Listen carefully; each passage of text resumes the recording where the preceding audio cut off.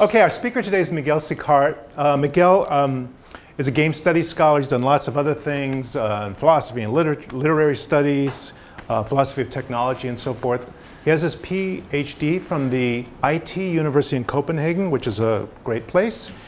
He's also on the faculty there in the Center for Computer Games Research. That's still what it's called, correct, right? Okay, yeah. good. This year, though, he's on sabbatical leave at UC Santa Cruz, which is what we're taking advantage of in having him here today. By the way, he also has an MA in literary theory and a BA in Spanish philology. I think those are two things we have not yet said in the lecture series. I'm pretty sure. Anyway, though, I want to, as the last thing in introducing him, I want to say that he has monopolized the field of ethics in computer games. He has 3 books, not 1, not 2, but 3 books from MIT Press. Play Matters, the second, Beyond Choices, the Design of Ethical Gameplay, and the third, The Ethics of Computer Games. Again, all of these are available from MIT Press. So, Miguel, take it away. This feels like coming back home to me for this topic, because as I'll say in a second, but I've moved a little bit away from just thinking about video games, and I've moved more into the direction of play, and I've moved also a little bit away from core ethical work, and I'm nowhere, which is great. It feels really good. So this is a little bit coming back home to a topic and a field that I really I built my early career on, and it's a field that I'm still very, very interested. But I'm also going to test to see how deep the waters are in other topics that are also related with ethics, related with play, but I'm only now starting to work with. So some of the, particularly the last part of the presentation is going to be some kind of playtest, so playtest of ideas.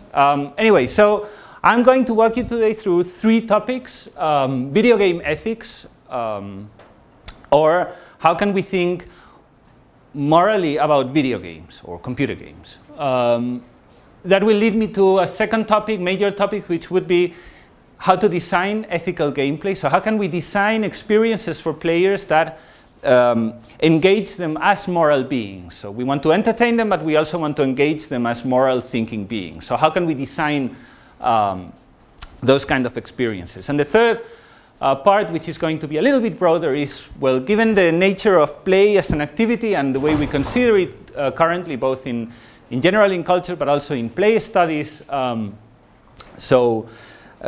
can we connect play and ethics in a meaningful way beyond video games? Because Henry introduced me and sort of let you know that I have a history in studying video games, and I used to be a game scholar. You introduced me as a game scholar, but I'm not a game scholar anymore. I'm pretty bored of video games. I shouldn't be saying this here, right? You're now going to kick me out. I don't like video games anymore. I kind of grew tired of them. So I started my career as a game scholar. I wanted to think deeply about the cultural and philosophical importance of video games. And that's why I wrote my PhD on computer game ethics or video game ethics, and that's my first book, The Ethics of Computer Games, where I try to sort of present a little bit my own take on how to think ethically about video games. And that led to a second work that was sort of the sequel. I was not allowed to entitle it The Ethics of Computer Games 2, so I had to come up with a new title, Beyond Choices, where I just focused on, I took a given. So given that players can be moral beings, how can we design for them? As a design question, not as a philosophical question.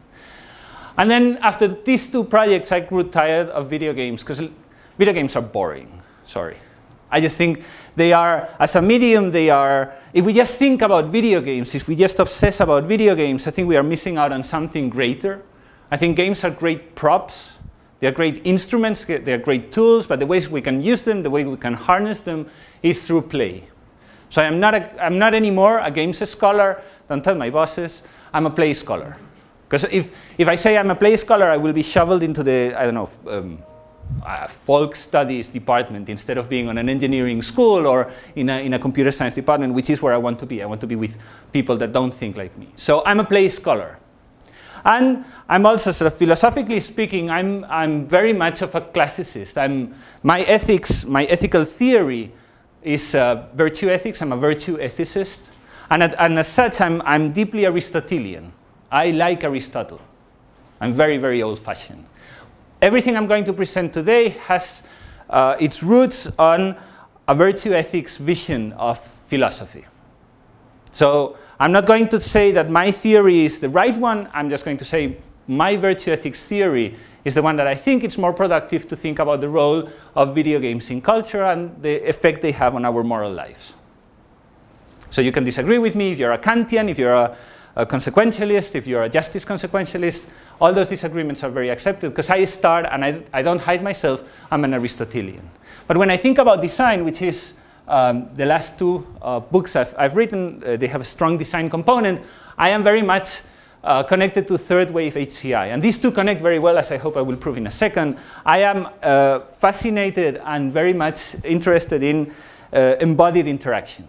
So I'm not interested exclusively on sort of how to design the type of cognitive design that was second wave HCI, but I'm interested in third wave HCI, embodied cognition, ubiquitous computing. How can we think beyond the screen, beyond the classic interaction patterns of mouse and keyboard? How can we think about that? And how can we bring ubiquitous computation to a more creative, playful environment?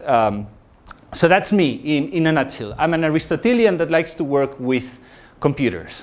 And that's exactly what I've been doing for a while. So part one of this presentation is going to be on the ethics of computer games. And this is going to be old work. It's been, I've presented it on my first book. That's the title, The Ethics of Computer Games. And it all started with some kind of both observation and intuition, which was clearly there's something going on with computer games. When I was growing up, playing computer games, playing video games was not right. It was a waste of time. It was a waste of time. I used a lot of energy in, but it was a waste of time.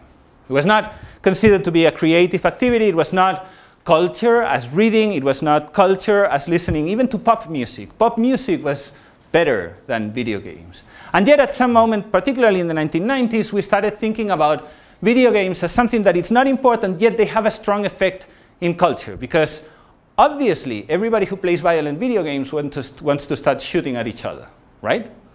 How many of you have played violent video games? How many of you start shooting at each other right now? Because then I have to duck and cover.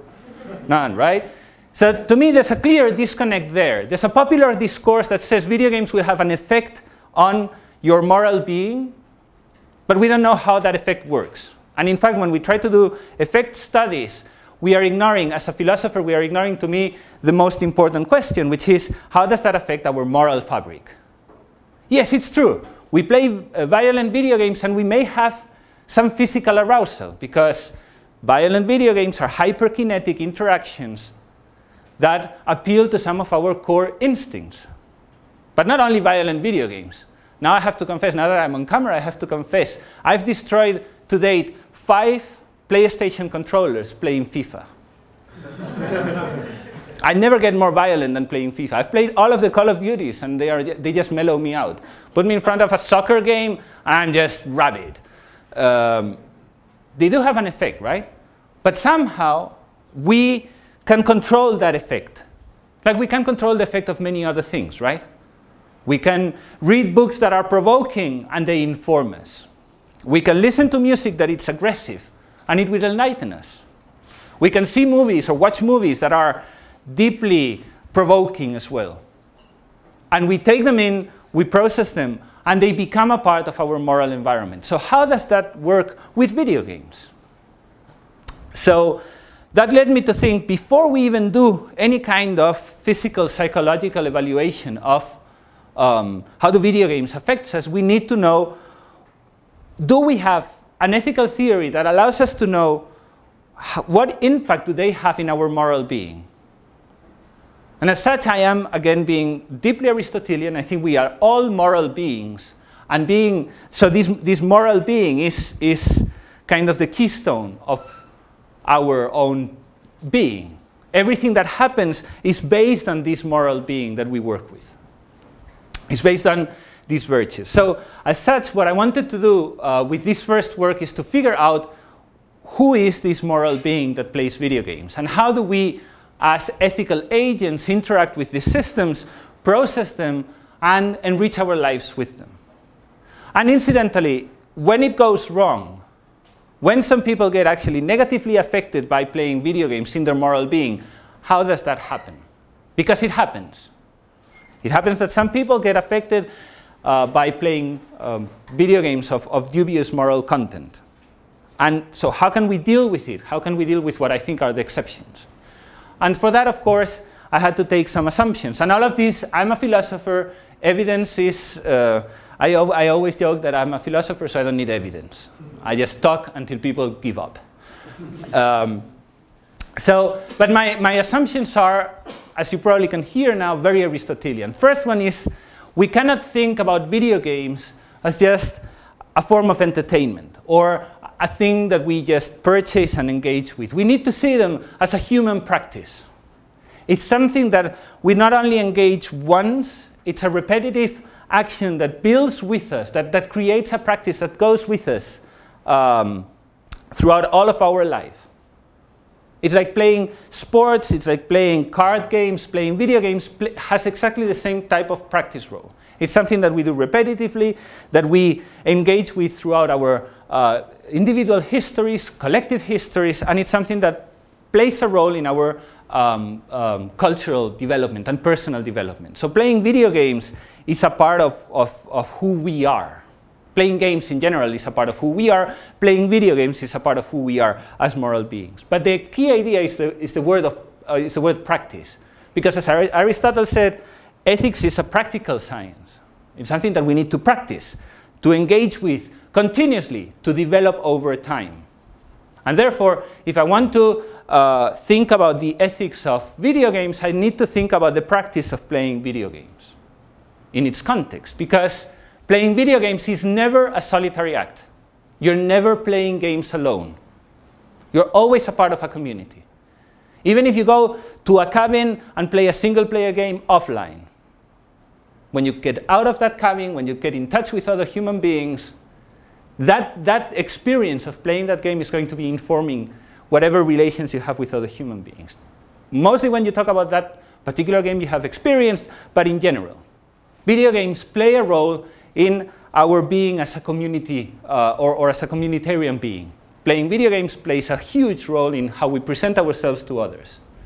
And finally, machines play a very important role in the configuration of this ethical moral experience. So we cannot say that video games are neutral objects. Video games, as designed objects, like any designed object, has embedded values in them that we engage with. So this is, in summary, playing video games, it's a human practice that it's never individual, and it's somehow started and engaged with a system that it's not morally neutral.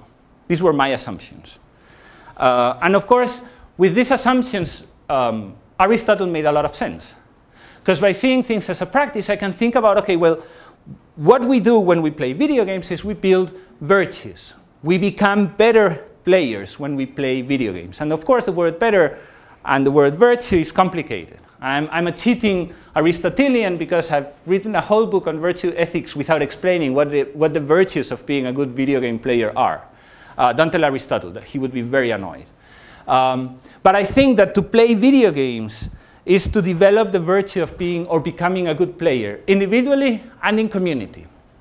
So my argument is the ethics of computer games needs to be seen as a constructivist ethics of a human subject that plays a game in a community, and that game is designed with a particular set of values that the player needs to read, interpret, analyze, and accept or reject. So the ethics of computer games is the ethics of interpreting, or the ethics of a computer system and a human being interpreting each other. And of course, this leads to, I guess, the key argument. Oh, this is rendered terrible, sorry. The key argument in my first book, which is the existence of something called a ludic hermeneutic circle. This is, of course, pulled from Gadamer. And the idea here is that when we play any game, we start on some kind of a zero slate. We create what I call a player subject. It's a subjectivity, moral subjectivity, that perceives or engages with a video game and has a particular sort of goal with that activity of play. So the player subject wants to engage in a particular game for a particular purpose. I want to play a game for escapism. I want to play a game to challenge myself in terms of skills. I want to play a game to learn more about a particular topic. That's the zero-level player subject. And that's what we are developing constantly when we are playing. We develop who we are as players. That's the key element to me. As players, we are a particular type of subjectivity that's connected but separate from our day-to-day subjectivity. I'll go into the details of how we are connected but separate in a second. So this player subject perceives this game and is somehow first shaped by the affordances and the constraints of the game design. So all games have a particular affordances and constraints. They have ways of telling you what you want to do and ways of telling you what you do not want to do. So of course, a shooter game wants you to engage in agonistic conflict play. It wants you to shoot other things. And that's okay. I'm not saying that's a wrong thing. It's a type of agonistic play that's fine. It wants you to engage in that type of play. And for that, it's going to afford a particular set of discourses that I think have value. For instance, the enemy is always evil. Always. You have no doubt that you are a hero. Your values are those of a hero. So engaging in conflict has to be presented as a heroic activity. Because then we start building this player subject and we start thinking, well, doing this kind of agonistic conflict play makes sense. This is what I want to do if I want to play with this game. Now, if we only did what the video game told us, if we took these affordances from the game system and did that, we would be negating all the other elements that actually conform this player subjectivity, this interpretational process. So the first thing we do is interpret the game system. What does the game want me to do? But then that reading, that first player subject starts getting filtered in a circular process. First, by something I've called the individual player. We've all been playing games all of our lives. And because playing games, it's a practice, we've been developing skills. We may be really good with hand-eye coordination or really good with pattern matching. But we've also been developing values. You should not be a quitter. You should not be a cheater. You should not be a griefer. To play games historically has also been the act of learning how to play. Learning the values and virtues of the games you want to play. Some people do not want to engage in competitive games because they dislike competition. That's one of their virtues. Some other people are extremely competitive and will not like games or play activities that are not competitive, because to compete is one of their core values. And throughout time, we develop this individual likeness and individual virtues for what we think, who we think we are as individual players. So for instance, I am not a very competitive person. I hate competitive games, except FIFA, which is, it's a dark secret. So games that are clearly trying to push me to beat others makes me feel uneasy. I enjoy, however, cooperative games, because I think one of my core values is that play is a shared activity with which we can all enrich each other. We can explore many interesting social structures, collaborative structures, by playing together rather than playing against each other. But if most people are competitive players, so you appreciate the virtue of playing against others and showing that you're better because you're better with, your skills are better, your knowledge is better, you like winning at football, lacrosse, at Trivial Pursuit, all of those games. So that's another core value. And that informs your reading of that initial set of affordances of the game. That makes you play that game in a particular way. Take only some of those affordances and ditch the others, or even ditch the game completely. I'm not interested in playing this game because I'm not interested in playing this kind of activity. And of course, I've been talking about abstract types of virtues, but it can also be very concrete. I used to love Grand Theft Auto games, but I don't like them anymore because they are infantile. I've grown out of them. I think the discourses on gender, race, and violence are hideous, and I'm not going to play them, even if they are great games. Because my own development of virtue says, like, no, that's not who I want to be when I play a video game. Now, the process does not stop there. We first start with that subject, we modify it with our own history and our own virtues as a player, as players, not necessarily as human beings, as subjects external to the game. And then we go into community player. As a player that is a part of a community, how do I want to play this game? How do the others want me to play this game? If you go to massive multiplayer online games and you play by the rules, people are going to hate you. Because nobody plays by the video game rules in those games. We all take a crazy mixture of video game rules, what the game allows us to do and does not allow us to do, community rules, which is what the community of players accepts and does not accept as valid and valuable activities, and we blend them into our own community player. Who are we going to be in this community? Who do we want to, how do we want to be a part of a community when we are playing? And the same goes for single-player games.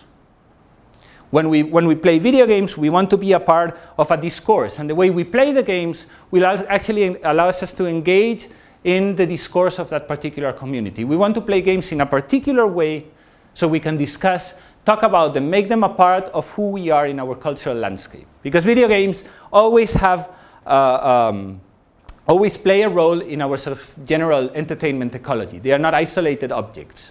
They are a part of what makes us interesting cultural human beings. So we relate individually, we relate community, and the final step of interpretation is that of the subject external to the game. So we may sort of read some assumptions, engage individually with these affordances of the game through our own player history, look at them as a community player, what do other players do, but sometimes there are taboos that we don't want to play with that have nothing to do with the game. They can be, personal triggers, they can be cultural triggers, they can be all kinds of external elements that affect the creation of that player subject. And then we go back here. So we start by starting on a clean slate, looking at the game, and then by interpreting that game, by interpreting that activity of playing, we go back to the subject and we say, well, I'm going to play this game, and it's going to help me develop as a player subject because I'm going to play it. It's according to my individual interests. I know how the community plays, and I want to be a part of that community, and it's not breaking any of the cultural taboos that I'm a part of. So for instance, it's really interesting what some of these cultural taboos and the role they have. In Japan, there are rape games. And just the idea of having rape video games, it's terrible, right? It's unthinkable. Except in Japanese culture, they have a role. Because their externality, their sort of the values they place on the activity of play is different than we do in the Western world. And therefore, they can have topics that we would never deal with through a game embodied in a video game. For instance, so we all have sort of individual topics, right? I would never play a Spanish Civil War game because it's too much rooted in my own family history to think that it's a fun topic to play with. It's messed up enough of families, of relatives, that's not a topic I'm going to deal with. Even if the game is interesting, even if it doesn't go against any of my virtues as a player, even if the community, I would like to be a part of it, I would never play a game about the Spanish Civil War because it just kind of breaks my creation of a player subject. So this is what we do when we play video games. We are constantly interpreting and seeing how can we develop these particular virtues. So in a nutshell, when we play, we are developing a moral being. And this moral being is both connected and disconnected with our real life being. It's what the philosopher, the German philosopher Barbara Becker calls a subject, skin subject. I've called it a player skin. We take a skin, right? And phenomenologically, a skin is a really interesting metaphor, because the skin is both what puts us in touch with the world, but separates us from it. And when we play, we take on a skin that allows us to be detached from who we are, but yet connected with who we are outside of the game. And in that tension is where we start developing a number of values, a number of virtues. The things that engage us as human beings and as creative players. And most importantly, we practice them. These are not things that we learn in school, but we also learn them in school. These are not things that we learn at home, but we also learn them at home. These are things that we constantly, every time we play, we are engaging with. So even when we are playing for fun, with nothing at stake, we are training our own moral values and moral virtues as a video game or a game player. We are always practicing our own morality when we are playing games. And games can be used directly to engage with that morality. They can be used directly to affect and challenge and modify who we are as moral beings. So I guess the key idea I wanted to put forth in that first work on the ethics of video games is that it's everything about the player and how we interpret video games. It's everything about how we accept a particularly designed object, how we historically work with it as our own personal history as players, how we embed in a community, and how even for the most experimental players, there's always taboos that we will not play with. That's the ethics of games. It's the ethics of the practice of a set of values and virtues that can be found in the activity of playing games. I'll give you just some quick examples. These are old examples. They come from my ethics book, but they show some interesting elements. So I was writing my dissertation when World of Warcraft was launched, and even though I actually managed to finish my dissertation, but I did play a lot. I played about 150 hours of gameplay guided to collecting observations for my own research. So the 150 hours were just for my dissertation. The other hours were not for my dissertation. So, so one of the most interesting things, I played from the beta to one of the latest patches, but one of the interesting things was that I was playing on a player versus player server. This was my character. It was a tiny gnome that was a warlock. And I enjoyed being on a player versus player server because I thought it was thrilling to have that kind of agonistic competitive play in this role-playing universe. I wanted to be able to be killed by other players. Because I knew, it was a hypothesis, but that was confirmed from beta to launch, that players are not idiots. Players are not necessarily idiots. I mean, there's everything everywhere, but they are not necessarily harassers.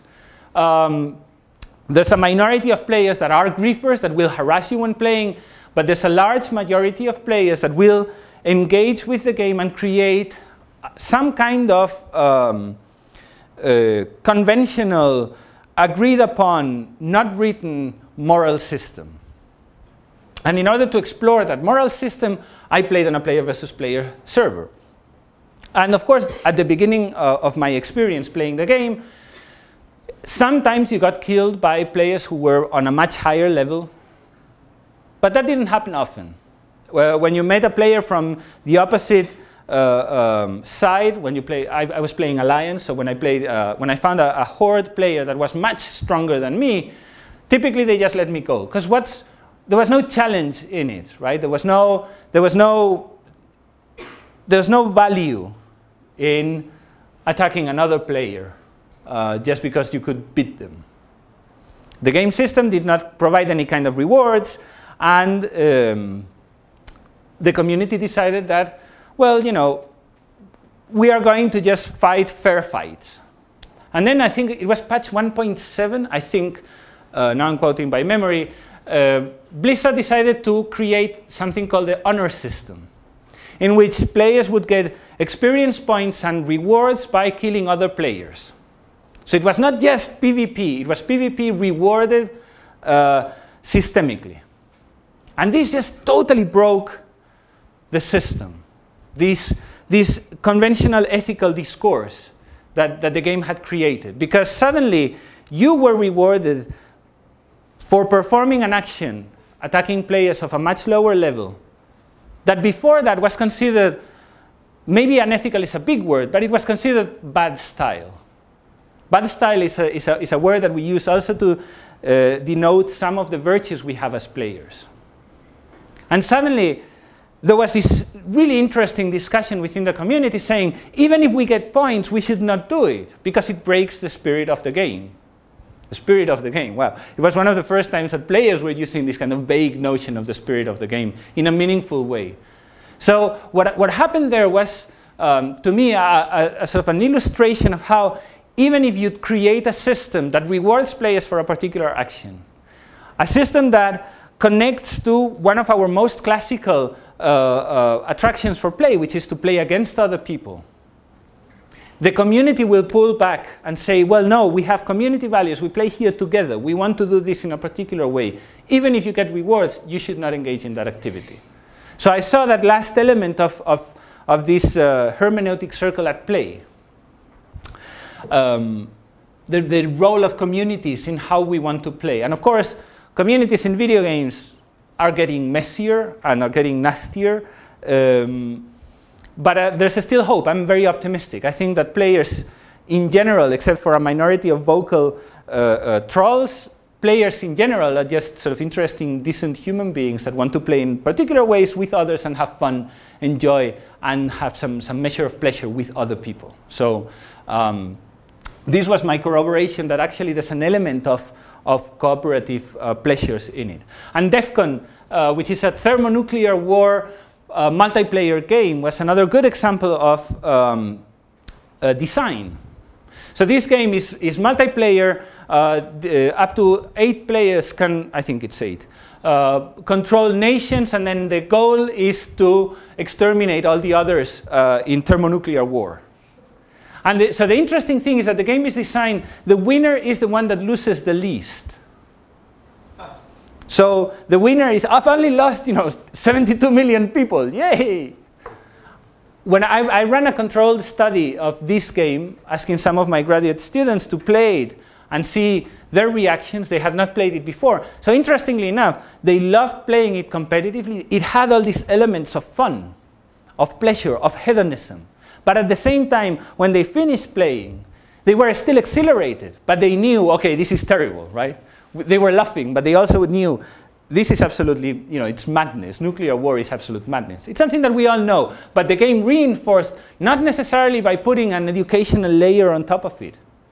It reinforced it by triggering a particular type of a classic game experience to win over others, but instead of designing how victory is a positive thing, victory was designed as a negative thing. It was the design of a victorious defeat.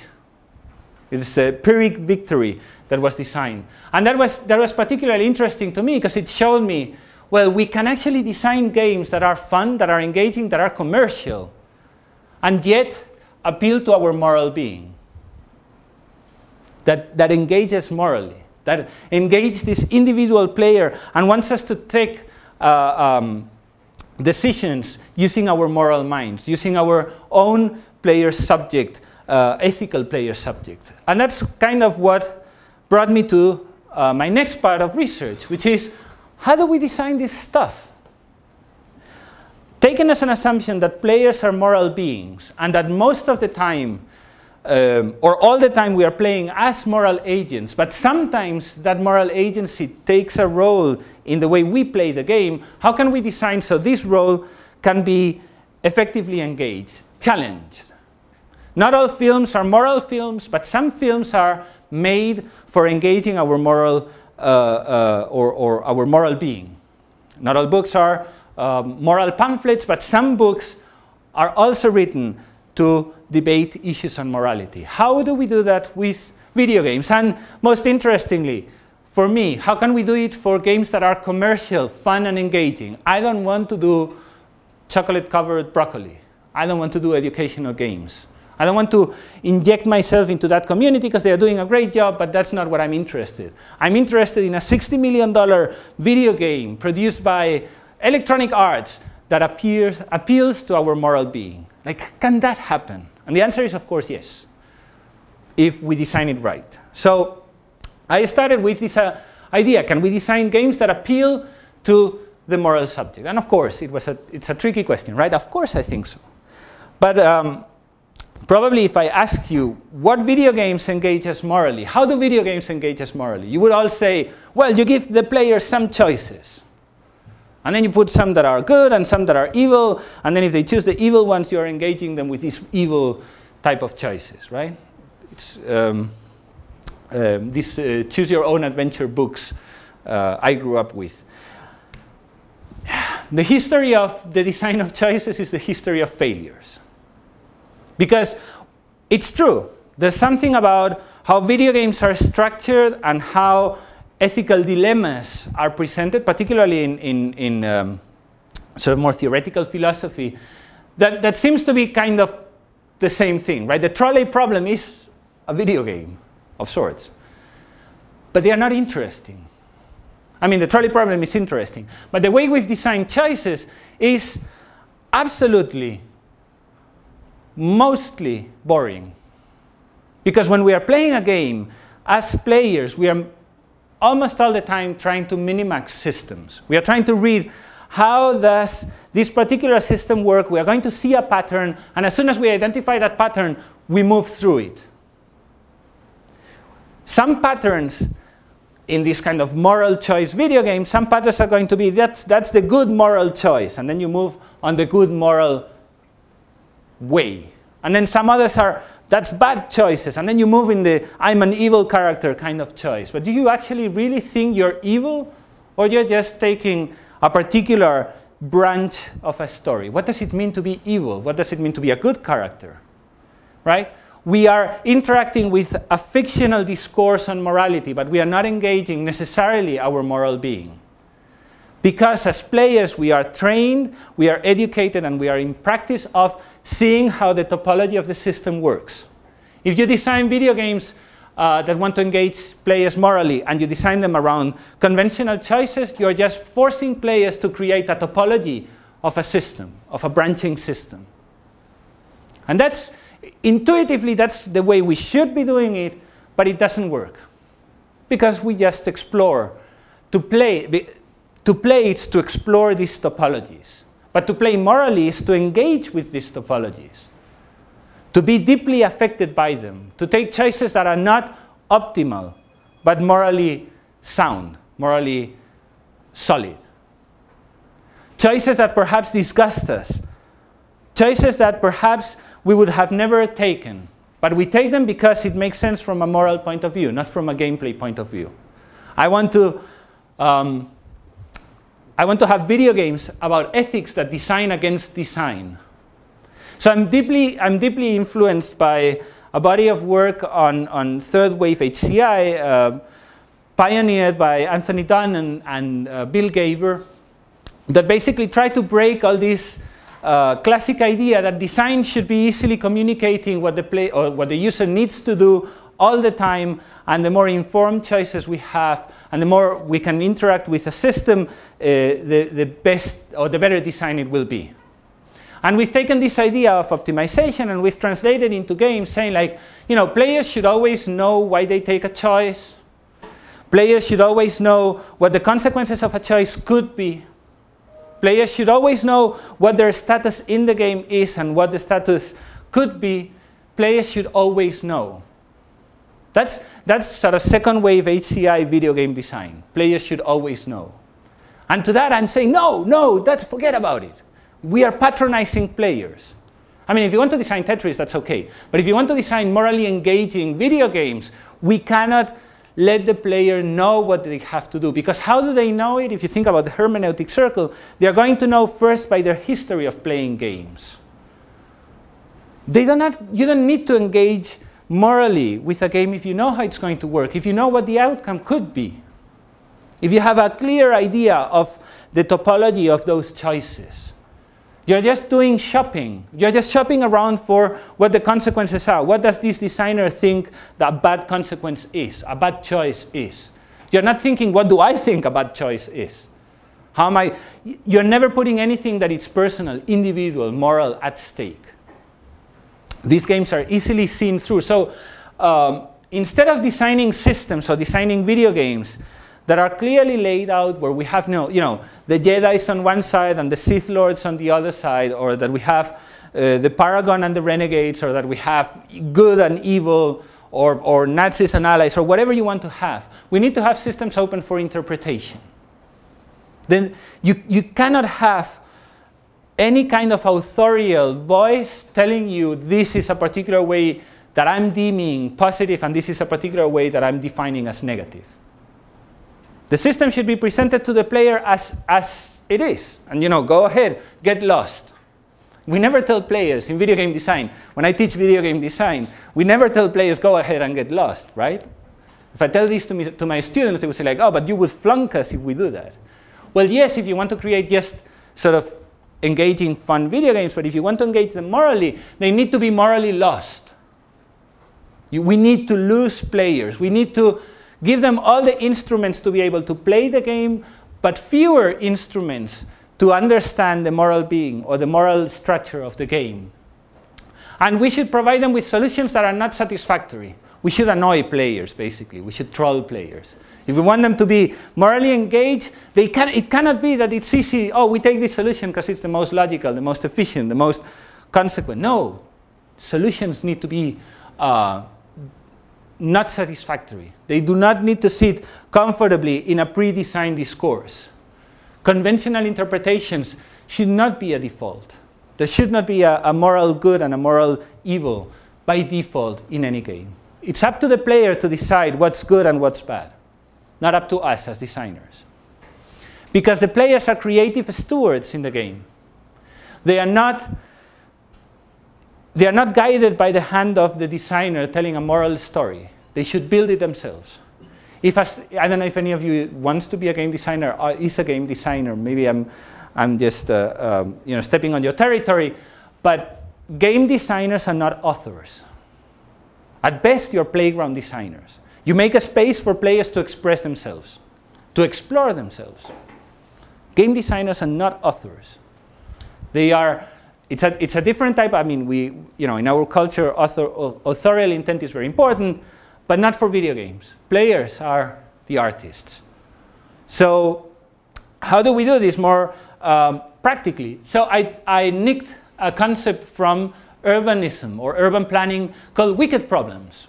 So in urbanism, wicked problems are all of those problems that are so complicated that any kind of solution for that problem will involve taking a moral stance. Like, how do you design social housing? How do you design green spaces? How do you design for integration of minorities in spaces? How do you design for new areas of cities to be opened up or closed down? Those are not easy problems to solve. And a couple of urban theorists in the 1970s, they decided that those problems should be called wicked problems because they have no easy solution. And at some moment, regardless of how well-trained a designer is, there's going to be a designer imprint and a designer moral choice in that particular solution. And that's what we should be designing. We should be designing challenges for players in which they have some information, but not enough information to be absolutely certain of what the outcome will be. So if a player needs to take a particular decision, they will need to supplement whatever information the game gives with their own moral being. And sometimes it will go wrong. We need to design wicked problems for video games. I'll give you an example of a wicked problem from Fallout 3, my favorite example ever. I love this quest. I don't know if any of you played Fallout 3. No, anyway, so Fallout 3, it's a dystopian video game that takes place in the world after many years after a nuclear holocaust, where some people survived by living underground on particular vaults, and the player character, so the character the player controls, is one of these survivors that actually goes out in this wasteland and starts exploring the world. There's a MacGuffin that says that you have to go out for some reason. I don't even remember what reason makes you go out in Fallout 3, but who cares? So while playing this sort of open, vast environment, on my first playthrough, without knowing anything about the game, I got to this place called the Tenpenny Tower. And the Tenpenny Tower is a building in this fictional universe where a person called Tenpenny managed to recreate the world as it was before the nuclear holocaust. And he did so by pleasing everybody who was in, so typically the rich. This is a sort of a 1% metaphor, right? The 1% lives in there, and they live as they were before the war.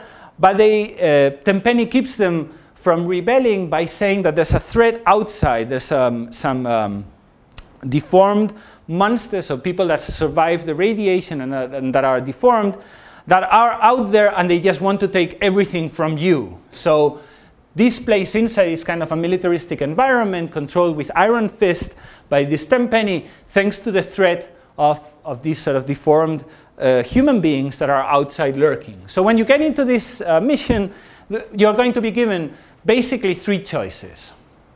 You can either work with Tenpenny and exterminate all the deformed people that are outside and help him continue with his control of the world. You can, of this tower, sorry. You can help the deformed creatures from the outside slaughter all the human beings inside and let them take possession of the Tenpenny Tower, because who should be living with so many riches without sharing? It's morally wrong. Or try to break an agreement where they can, try to live together. And I'm kind of a kumbaya, can we get along together type of player, right? So of course I took what I'm also a sort of a virtue ethicist. So I thought virtue is in the middle.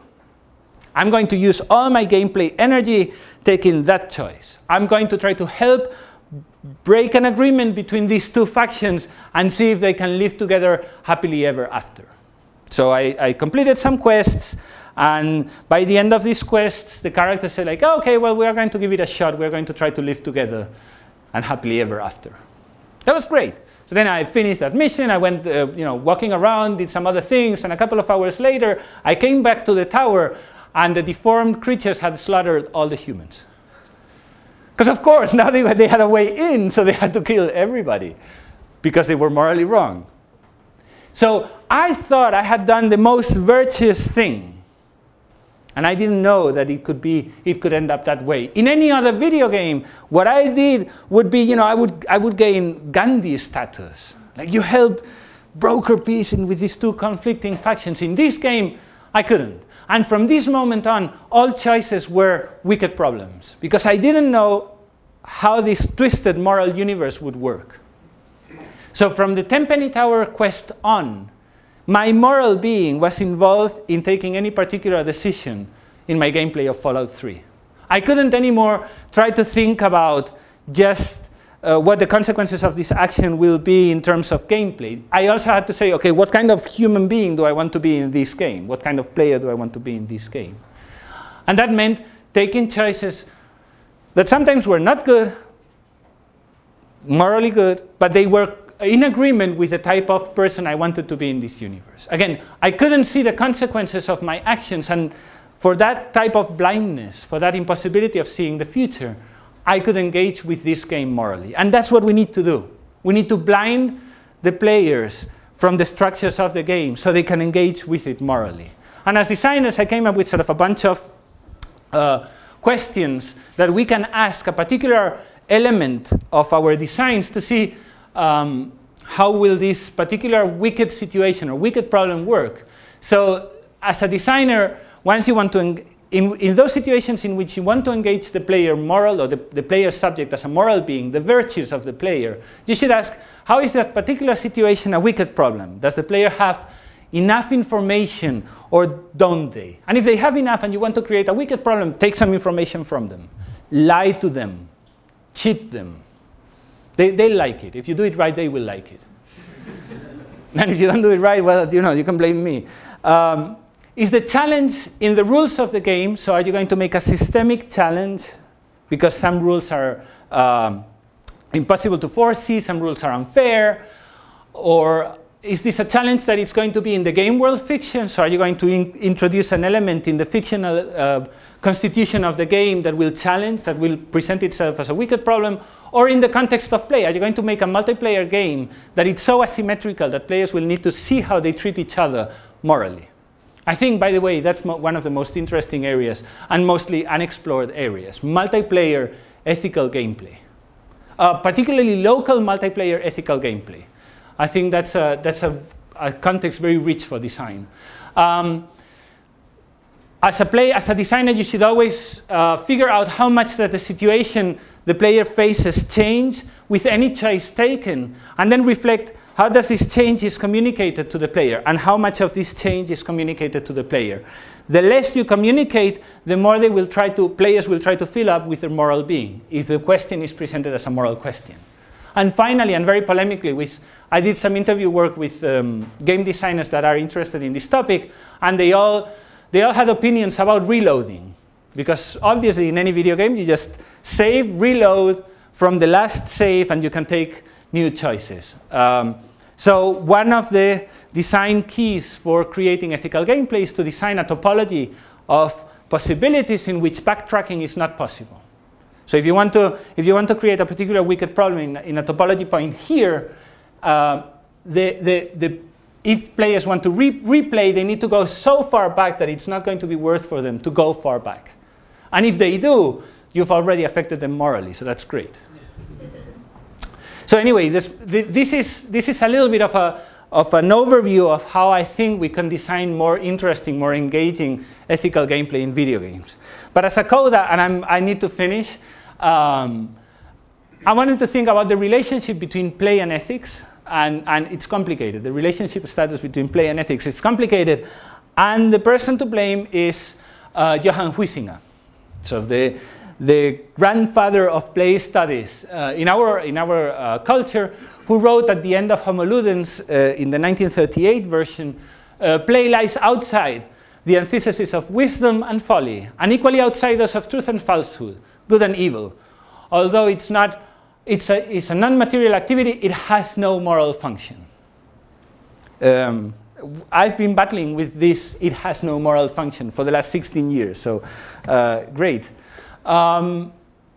Mostly when we think about play, we do not think about play as a moral activity. We think about play as leisure, play as hedonism, play as an activity that it's outside good and evil. And I want to bring back a romantic theory of play that says, no, to play can be to be a moral being in the world. And for that, I wrote in Play Matters that play is a mode of being in the world. It's not an action, it's not an activity. It's almost an ontology. It's a mode of being in the world in which we appropriate the world to express ourselves as individuals. And even though it has its own goals, play is autotelic, these are goals that we are constantly negotiating. So to play is not just to entertain ourselves, it's to be in the world, at play, but to be in the world. For appropriative, to take over the world, and expressive goals, to express ourselves. I'm a romantic here. Why does this matter? Okay, so very quickly, we are seeing a proliferation of gameful worlds and playful services. Everybody wants to be gamified, quantified, win badges, points, all of this stuff, right? So our world is taking a turn to look more and feel more like something we play with. Probably a game, and that's why games are terrible. And to me, this is particularly problematic because we are adding a topology of gameness without thinking about how play can be a mode of expressing ourselves with that technology, with that topology. And as such, what I want to think is, or the provocation I want to throw at you right before I finish is that playing can be a form of ethical action in this gameful world. and that to play can be a form of ethical resistance in this gameful world. This is Banksy, writing, Banksy before he became a parody of himself, writing Control-Alt-Delete on the Gaza wall. That's the wall between the Palestinian state and Israel. And he made a graffiti, write Control-Alt-Delete. That's to play. That's a playful activity. It's not a game, it's play. It's very playful. This is my favorite art project of the last many decades. That's called Newstweak, and it's a tiny device that will intercept your wireless communication with news sites and modify the headers. So if you go to bbc.com, it will modify the headlines of the news you see. Because everything we see on a screen downloaded from the internet, it's true, right? Except it's not true. It can be intercepted, modified. It's just an element on a network. These two are playful appropriations of the world. These two are playful elements of resistance to discourses that are dominant. To play in the world is to act ethically, to act upon a series of values, to appropriate the world and express who we are, and make fun of it. It's a carnival. And like in the Middle Ages carnival, you know, we poke fun at institutions. What's more fun than poking, you know, at religion, kings, societies? So to play is to act ethically, not only when we play games, but also when we play games. Thank you.